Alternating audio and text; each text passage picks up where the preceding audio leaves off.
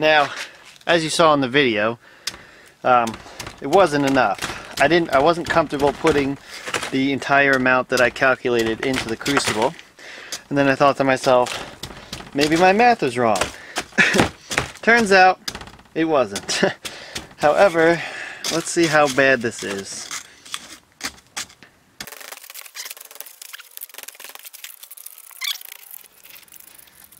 Man, the sand is stuck on it hard. You could see that we didn't quite get enough over here. What I'd like to do is clean it off and machine some of it just to see how the porosity is inside. So here's an example of how hard these cores are after you, I guess, put them through the Foundry process. Hitting that with a hammer.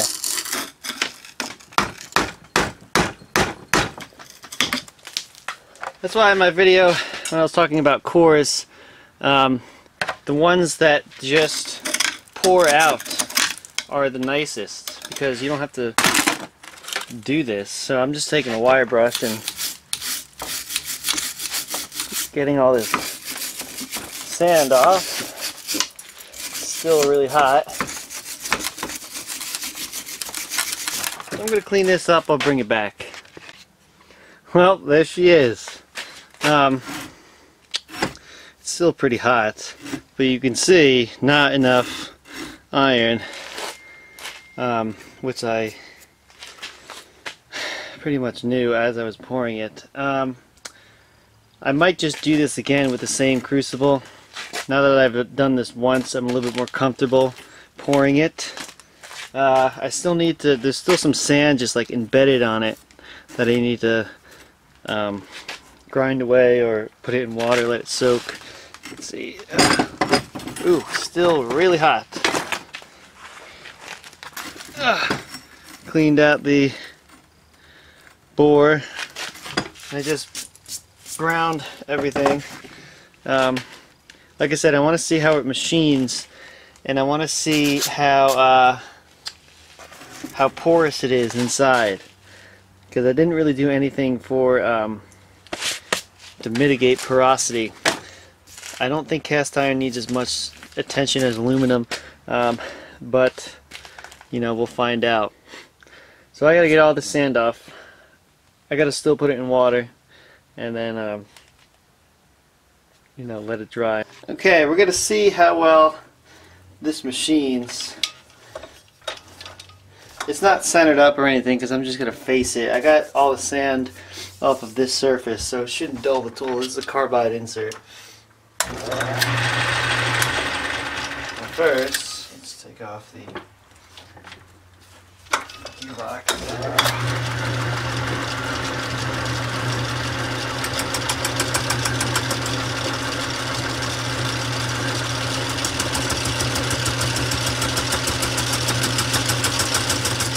Looking pretty good so far. I'd like to get this whole face cleaned up to see if there's any porosity.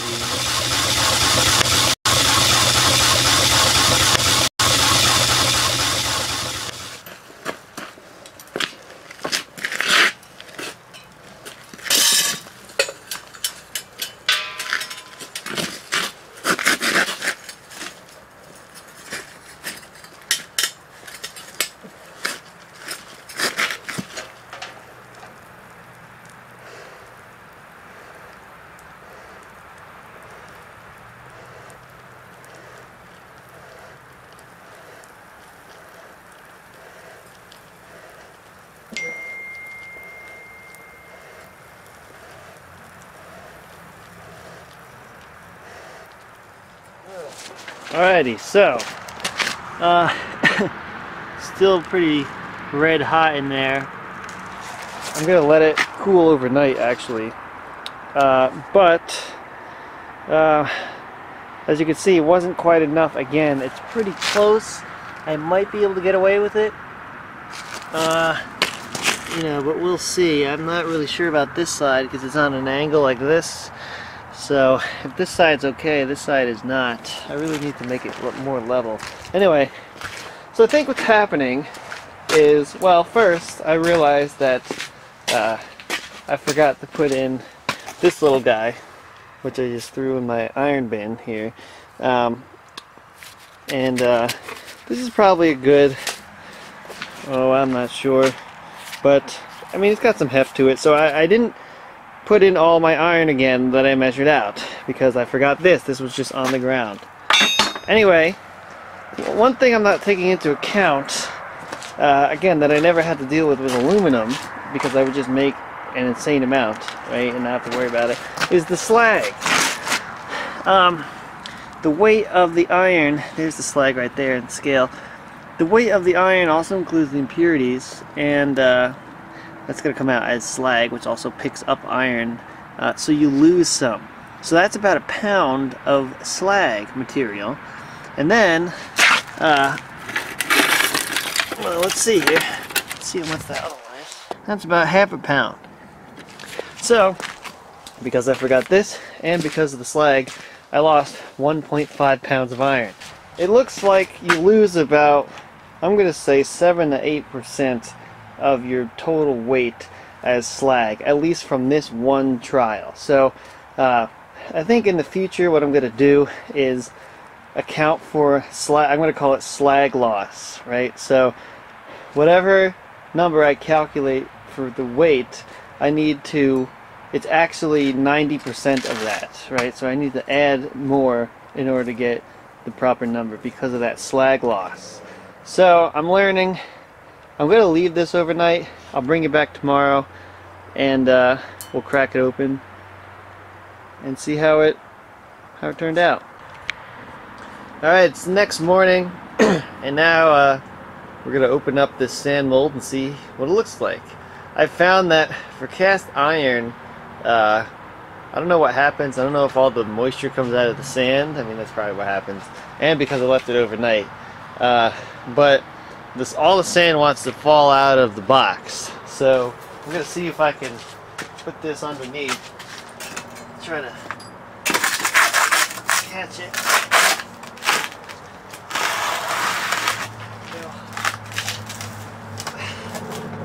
Oh man, got it. All right. So I think actually I can just pull this up. Oh wow, that was easy.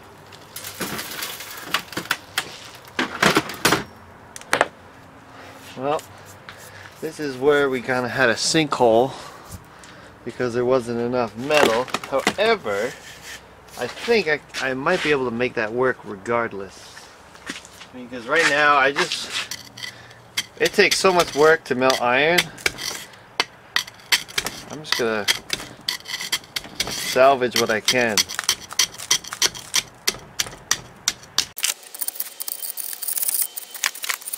Comes apart real easy when it's been sitting overnight. Wow, this is still warm. What is it now? It's almost 9 o'clock, which means I left this around 9 last night. Probably like 8:30. It's been over 12 hours.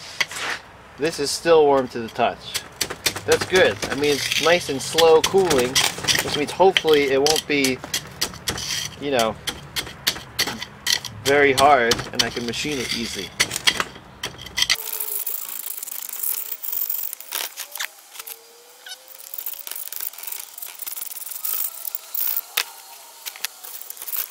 Alright, I'm going to bring you guys back once I clean this up a little bit more. So what I'm doing here, this is a long, tedious process, but so past couple times I've done this, I've noticed that with cast iron, at least with my sand, the sand kind of like really sticks to this casting. So I'm just going along here with a screwdriver and just scraping off the sand and all the nooks and crannies, and then coming in with my wire brush and then finishing it up.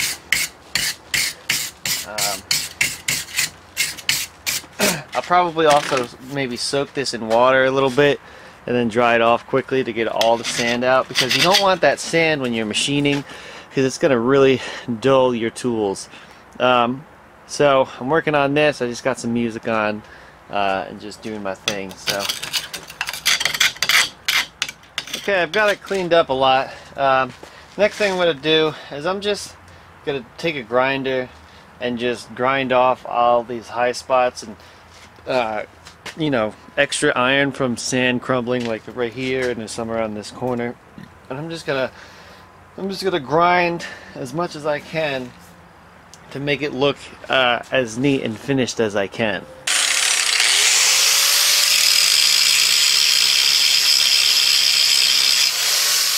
Alright, so it's all cleaned up. The next thing I'm going to do is work on breaking these sand cores out. Again, if I soaked it in water, which I still might do, it goes much easier. The sand cores get soft and they come right out. So I'll bring it back when I'm done. This one's coming out much easier than the last one. Maybe because I let it sit overnight. I don't know. Don't use a screwdriver you care about for this. Alright, I'm almost done getting the cores out. I'm using this little pick to sort of get in these passageways here. The one on the bottom is giving me trouble, so I just filled this up with water enough to fill up that passage. I'm going to let it sit for a few minutes. Then I'm going to get in there again with this. I'm going to make sure to dry it off quick because it's iron and it'll rust. It's not a big deal, but you know, I just don't want it to do that. So, just an update. I'll bring you back when I'm done.